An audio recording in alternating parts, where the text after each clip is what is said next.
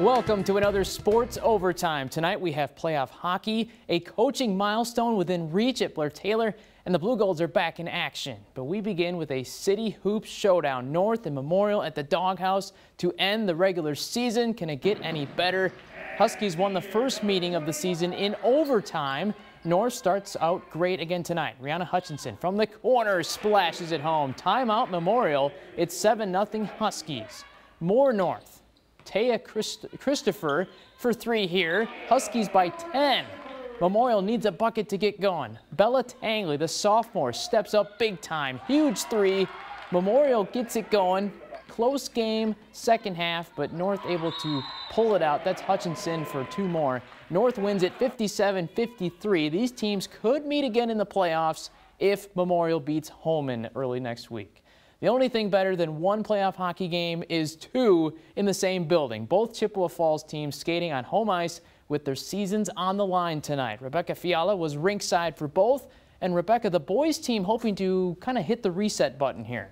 Nick, Chi-High has lost 4 straight entering the playoffs, but they were close losses and to some quality teams. Cards battling Wisconsin Rapids Lincoln tonight, and it was all Chi-High to start this one. Just 30 seconds in, Brady Fixmer slides one in the corner. Nothing better than lighting the lamp early. It's 1-0 Cards, and they keep that pressure coming. Isaac Fournette one-on-one. Just like that, it's 2-0 Chippewa Falls. And late in the first, Fixmer slaps in his second goal of the period. Cards up 3 after 1. They keep the goals coming in the second. Just a few minutes in, Fixmer gets the hat trick. Chi-High leads it 5-0 after 2, and he wasn't the only one hot tonight. In the third, Fournette's shot seals his hat trick, and Fournette now the Cards' all-time leading scorer.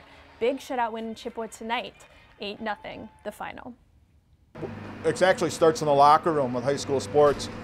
They were focused, they're ready to go. I think it means a lot because you know, we had a rough go of it at the end of the regular season, and now we got our goalie back, Bridger, and new attitude, and we're ready to move forward and take the next challenge on. So the Cards will host Stevens Point next Tuesday. The girls also in action, CFM hockey hosting Hayward. These teams just played to overtime on Monday. It's the Sabres who strike first. Paige Steinmetz gets it out in front, lays it in the corner.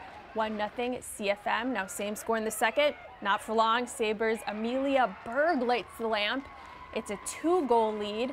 CFM would get 1 more before the period ends. Joey Schemenauer puts it past the keeper. Sabres get the win tonight, 4-0. All right, thank you, Rebecca. Back to boys hockey. Ram hockey rolling into the Panther Den to take on West Salem. First period, Cade Struck launches the shot, deflected in by Evan Gustafson. Ram lights the lamp. It's 1-0. Moments later, Gustafson behind the net, centering pass to Brendan Brisna, who's waiting, and he scores. He actually scored twice tonight. Big win for Ram on the road, 5-4. And Ram will face Baldwin Woodville next week, the top seed, after it beats Viroqua 10-0. Menominee needs overtime to beat Black River Falls. Mustangs win 6-5.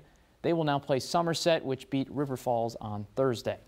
This shortened basketball season has been filled with milestones for the Storlie brothers. They now have more than 1,000 combined wins. Rick reached 400 wins earlier in the season. Tonight, Randy goes for 600 with Blair-Taylor. 32 years with the Wildcats. BT hosting Alma Pepin. First possession of the night, Alec Reisman to Kyle Steen for the bucket down low. Wildcats dominating the paint all night long. Reisman again gets it to Matthew Waldera for the floater. Coach Storlie pleased with the effort. You know, he had to be thinking about the milestone all night. Alma Pepin fighting hard. Colton Brecka with a tough J from the foul line. But the Wildcats running away with it. Alec Reisman with the steal. Going to hit the off-balance jumper. Blair-Taylor wins 71-37. How about it? 600 for Coach Storlie. It's quite an accomplishment to get the 600 wins. It means that you've coached a long time, and I've been very lucky to have such great players and great teams and great fan support, and I just feel very blessed that I get to join quite an elite group of other coaches of 600 wins. To be the 8th coach ever in history, to get that is quite an accomplishment, something I never thought I'd work for, but it's here and it's done, and I'm happy as can be. And Coach tells me that his brother was there tonight to see it in person.